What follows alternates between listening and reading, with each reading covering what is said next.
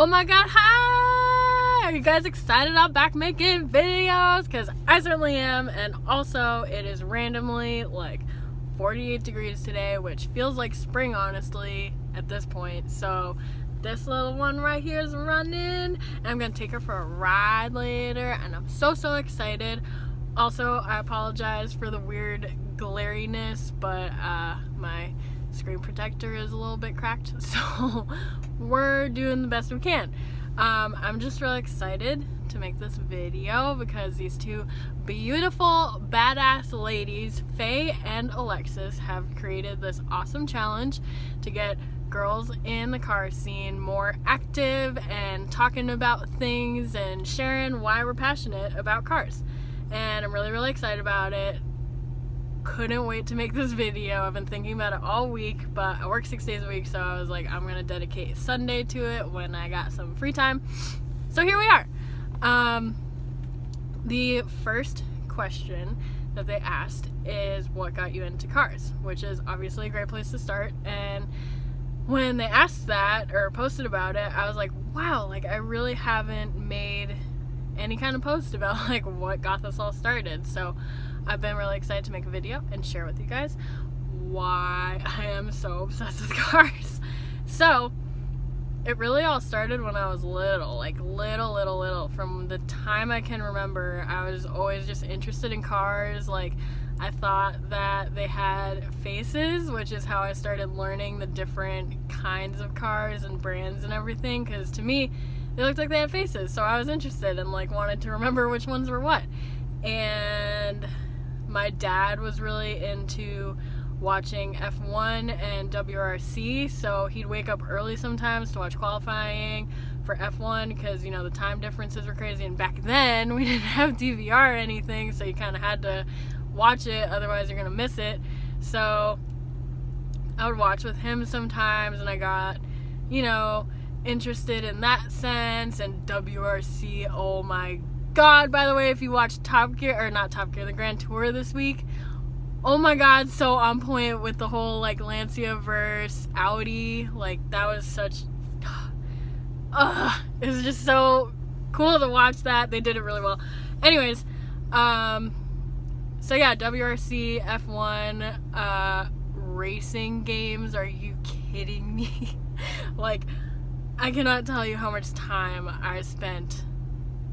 Every game that I played, I wanted it to be a racing game. Like I was just obsessed. I loved it. If any of you out there know what Midtown Madness is, we're now best friends, because that was my game when I was little. And it sadly, like, I don't know if it was originally for Windows 95 maybe or something, but I know once Windows got updated, like the game never worked right anymore, but I still brought it everywhere with me so that I could try and play it, and me and my dad would spend hours trying to get it to work correctly and stuff, because it was just my game. And then don't even get me started on Need for Speed.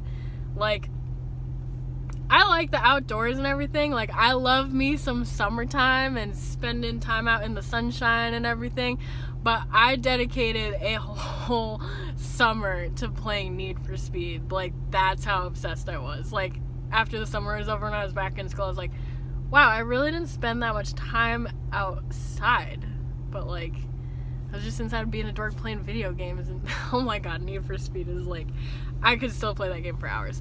So anyways, I was just obsessed with all kinds of racing games, and I was just so into it. But like I never really thought much of it, and I didn't think like I could do anything with that passion of mine. Like I just didn't think of it, and I went about my life. I was really into dance and everything, so I don't know, I just never thought I could do anything. Like I never thought of following through with that. Like I didn't know what that even meant when I was little, so I just kind of knew I loved cars but didn't really express it very much, because like obviously most girls weren't into cars or anything. And then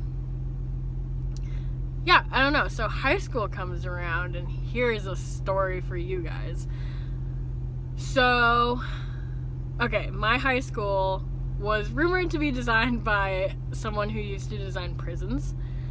so the layout of it was really weird and like didn't really make sense to most people, especially like on parents' night. I had to give my parents like step-by-step directions on how to get everywhere because it was laid out so weird. And I spent, you know, 4 years in high school, and the basement to me still like I have no mental map of the floor plan. Like, it makes absolutely no sense. The other floors, the main floors were alright, I could figure that out, but like the basement, just my homeroom was in the basement, so I was there every single day for 4 years, and it just never figured it out. It makes no sense, but whatever. So anyways, little freshman Kaylee, on literally the first day of high school, I got really lost. I had a class in said basement, and I got lost, like super lost, because like I said, it made no sense. So I got really lost, and I heard all this noise coming down the hallway, and I was kind of curious because I was like, well, I'm gonna be late for class anyway, might as well check this out. So I heard some noise down the hallway, and I started walking, and I saw in like big letters across the wall, it said automotive, and I heard like stereotypical, like literally heard wrenches turning, like power tools and stuff like that, and I was really, really intrigued. I was like, ooh, what is that? I think I ran into a janitor or something, and he was like, do you need help like getting somewhere? I was like, yeah, I don't know where like room so-and-so is, but later that day I must have found a teacher or something. I don't know who it was. I wish I could remember so I could go back and be like, what is your deal? But I guess it was a teacher I must have trusted or something at the time. I asked her, I was like, oh, like I saw that you guys have an automotive program, like what is that? And she was like, oh, well, you know, most girls don't really last in the automotive program. Usually within a month they drop out. It's a lot of guys in the class, and most girls just aren't really that interested in it, so I wouldn't sign up for it if I were you. Like, this changed the whole path of my high school career. Like, because, okay, at Newton North, we had majors and minors, so your major was the main, like, elective that you spent most of your time doing when you weren't doing your core classes and stuff. So, like, I wanted to do automotive. I was so interested in it, but she just, like, I was a little freshman, I was vulnerable, I had no idea what I was doing, so the fact that this teacher was like, I don't think you should do it, girls usually drop out, I was like, well, shit, I guess this shouldn't be something that I do or try, because it's for guys or something. So I got turned away from that. I really thought about signing up for it, but like, I don't know, her answer just really affected me, because I was so clueless to anything, and I'd never been exposed to anything like that before, so I was like, alright, I guess girls shouldn't be doing that. So I went and signed up for photography and spent all 4 years of high school doing that, which I loved. Like, I wouldn't, like, it was so much fun, but I mean, I just couldn't believe that teacher, you know, turned me away like that. But yeah, so I spent all of high school doing photography, and then crazily enough, like, so I always had, like I said, I always had this passion for cars ever since I was little, but I never had friends who were into it or anything aside from like my dad, so I didn't know people actually were into that stuff. And since I went into photography, most of my friends were really, really artsy and stuff, so we like walked everywhere, we biked places, we took the bus, like, and my dad was a stay-at-home dad, so he drove me wherever I needed, if like to dance class and stuff. So I just was not like in the right kind of place to express my love for this stuff. So I went on to college and still had this like low-key passion for cars and everything, but never really got to express it. And I went to college to become a psych major, and I have my BA in that, but crazily enough, after freshman year of college, I got this random summer job at a boathouse because I thought it would be fun, because like I said, I love being outside, I love the summer, so I was like, oh, boathouse, awesome, like help people out with their canoes and kayaks and be outside all the time by the water. Like, I was like, sign me up for that. So crazily enough, one of the supervisors there, he was around my age, and when we'd be, you know, when it'd be slow, we'd just be hanging out on the docks or whatever, talking, and we were right by the freeway, like on-ramps and stuff. So obviously when a nice car would go by, you could hear that exhaust and everything, and he'd always have his attention like right on it. He'd like stop all conversation, try and listen to the car, figure out what it was, whatever, and then he'd start talking about cars a little bit. And whenever it was just me and him, you know, he'd talk about cars and he'd be like, oh, I'm really sorry, I'll stop talking about this. Like, most girls get really bored or tell me to stop talking about it, so I'll stop. And I was like, no, like, keep going. I'm really interested. Like, I'd never been around someone who talked about cars like that. So I was like, no, keep talking. Like, let's go. Tell me everything. Like, I want to hear it. So we got to talking more and more about cars and things. And he told me how him and his friends, they literally just go around and cruise at night. No destination, no real goal. They just want to cruise in their cars and have a good time. And I was like, people actually do that? Like, all of high school, I'd been like longing to do that, and I never knew anyone.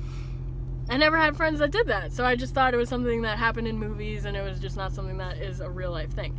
So when he told me that, I was like, what? You guys actually do that? And he was like, yeah, it's really fun. Like, we just, I mean, some people don't think it's fun, but like, we love it. So we do that every night. We just cruise around and like have a good time. And I was like, oh, can I come sometime? Like, what? This is crazy. Now, the really crazy part is these kids that I became friends with, they were a year younger than me. And guess what fucking program they were in high school? Because we all went to the same high school.